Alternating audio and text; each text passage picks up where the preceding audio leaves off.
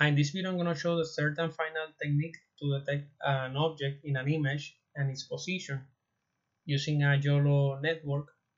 This technique is almost exactly the same as the previous video recorded, which is in the references in the description of this video. So I'm just going to show the difference in the technique. So it's equally convenient using a pre-trained convolutional network that is adapted to be a YOLO network, and it could be a little bit more efficient as we show at the end of the video. Okay, so this is the example that I'm gonna do the walkthrough. Just gonna hit open live script to go there. Okay, that take me here where I download the data. All the steps are almost exactly the same as the other video about region-based convolution in the references. It's gonna be the first link there. So I'm not gonna go through this. I'm just gonna run it offline and get to the point of difference.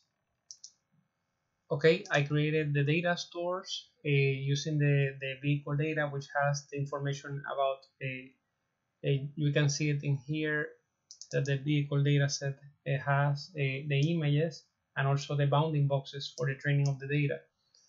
Okay, and now I'm gonna combine them, and I'm gonna take a sample of the training data, which is basically the cars and the bounding boxes. One thing to notice, as mentioned in the other video as well, is that when you use an existing pre-trained convolutional network and adapt it for a problem like this of object detection, you need less data, because the pre-trained network will have been trained with millions of images, and you just need maybe hundreds or thousands, or basically you need much less. And if you do data augmentation, you don't need as much images as well. So basically you need a small adaptation to solve your problem, and this is convenient because you are not a company that has a petroleum mine of data. So this is something that individuals can do. Okay, so I'm gonna keep going. Okay, as in the other case, we create a temporary preprocessed data to get an estimate from the input training data. We're gonna get an estimate of the anchor boxes, as in the case of the region-based convolution. We need anchors as well, and this basically, as mentioned in the other video, is expected sizes, vertical and horizontal and vertical sizes of the vehicle that are expected to be detected. These anchor boxes are used to create the YOLO network. Okay, and also we're going to use the same pre-trained network as ResNet. So if we see the other example that in the other video, we are using the same ResNet, the same layer, using 3 anchor boxes, and we use these faster RCNN layers to create the layers, the network for the region-based convolution. But in here, we're using this YOLO version 2 layers, which basically takes also the anchor boxes, the pre-trained convolution network, and also we are even using the same layer. So let's take a look at how this looks. Okay, let's run the command, and let's take a look at how the network looks. Okay, as in the other video, we're slicing in the same place, which is activation 40 ReLU, which is over here. But notice that after the slicing point, the region-based convolution was much more complicated. This one is using plain convolution, batch, ReLU convolution, but they are with the prefix YOLO. So there are special YOLO layers. And finally, we have a special YOLO classification, and basically the output is going to be the bounding boxes. Okay, so now let's train the network. Okay, so we are going to do data augmentation as in the other video, but the augmentation is basically the same. It's flipping horizontally and doing the same that we do in the image, doing it in the bounding box as well. But there's a slight difference. We are doing this jitter color, is some type of a contrast change, some quality of the image change. if you look at the other example, the augmentation of the data just had X reflection, horizontal reflection. So maybe this augmentation in the data here that the other one doesn't have made it a little bit more efficient. I'm not 100% sure if it is that the YOLO is more efficient than the region-based convolution, or just this data augmentation made it better. I'm not sure about that. Okay, so let's do that augmentation and take as we did in the other example, take a sample of 4 images to see how it looks, and you will see that the contrast of the not only is flipping it horizontally, the augmentation, but also is changing the contrast. Okay, now finally let's train the network. They are very similar. The training options are very similar. We're using validation data as well. And then the training command, it is train YOLO v2 object detector. It takes the training data, which is the data store that we have for this, that has the data augmentation, the pre-processing to reshape the image to the size that the network expects.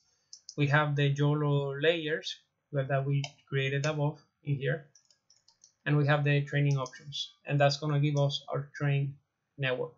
So let's run it, and let's take a look at the previous example. The command used to train the region-based convolution was a little bit different. I'm going to show the difference.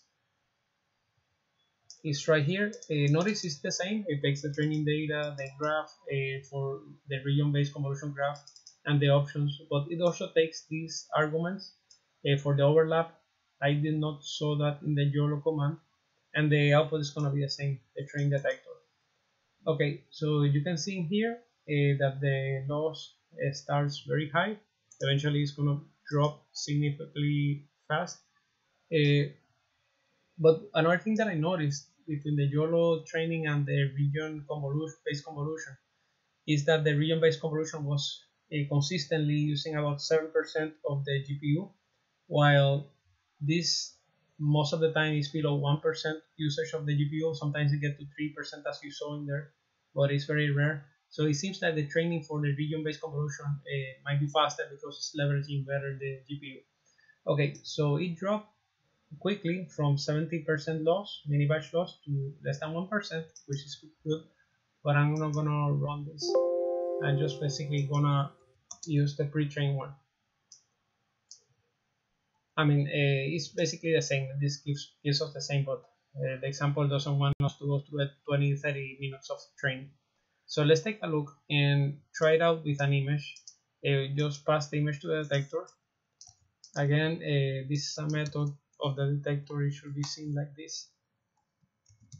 So the detector has a detect method that takes an image and gives you the bounding boxes to tell you where the cars are and the confidence. So this is where the car is, and 57% confidence. So let's visualize it. Okay, so yeah, it's really a car, so you should have higher confidence. But let's evaluate with the whole data, with the whole test data, which is not biased by the training. So let's get the data store for the training data. Okay, so this is the transform data store that is going to do pre-processing to reshape the images to the expected size. And again, this detect is a method of detector that is going to take the data store and return you the results. And then the results are compared against the expected values of the test data. And this method, evaluate detection precision, is going to give us the precision information. And we're going to see 77%, which is higher than the previous region-based convolution. And this is the chart of precision and recall. And we can see that even this looks better because we can pick this as the balance. So at this point, we have more than 95% precision while having close to 80% of recall. This is much better than we had in the other example. But again, I'm not sure if this is because the YOLO network is better or because it was doing better data augmentation. Okay, so just to wrap up, in this example, we created a YOLO network using a pre-trained ResNet convolutional network, and we find it is quite convenient. We can basically train this YOLO network to detect particular objects and where they are with a short amount of data, which is very good for practical non-company problems. Thank you very much for watching.